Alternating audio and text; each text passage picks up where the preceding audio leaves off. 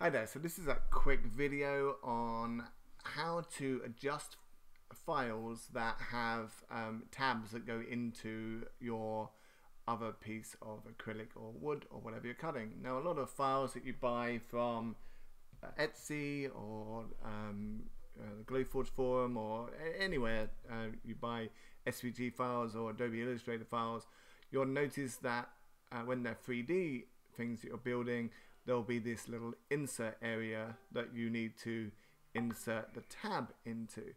And well, I found that sometimes the tabs aren't quite the right size, and so you have to attach them. I'm using Illustrator here. You can use pretty much any vector-based graphic program. I'm sure Silhouette Studio works pretty much the same. And so this here is going to insert into this part here, and I've measured the width of the acrylic that I'm going to be using to make this little thing, and it is 0.226 inches. That size is up here.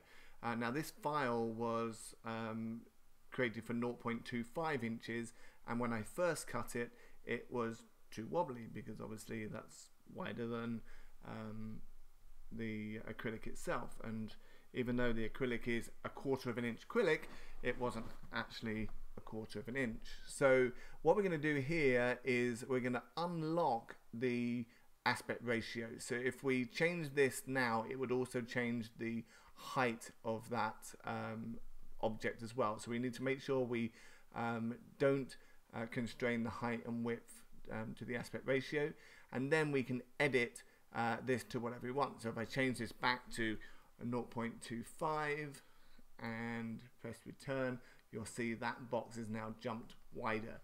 And then if I cut it and my acrylic wasn't 1/4 of an inch, it's then going to wobble about because it's not a nice tight fit. So that's why we need to change that to 0.226. 0.226, and it will jump down. So we would need to change 1, 2, 3, 4 of these for this particular file that I'm working on here. And that's how easy it is to adjust a file.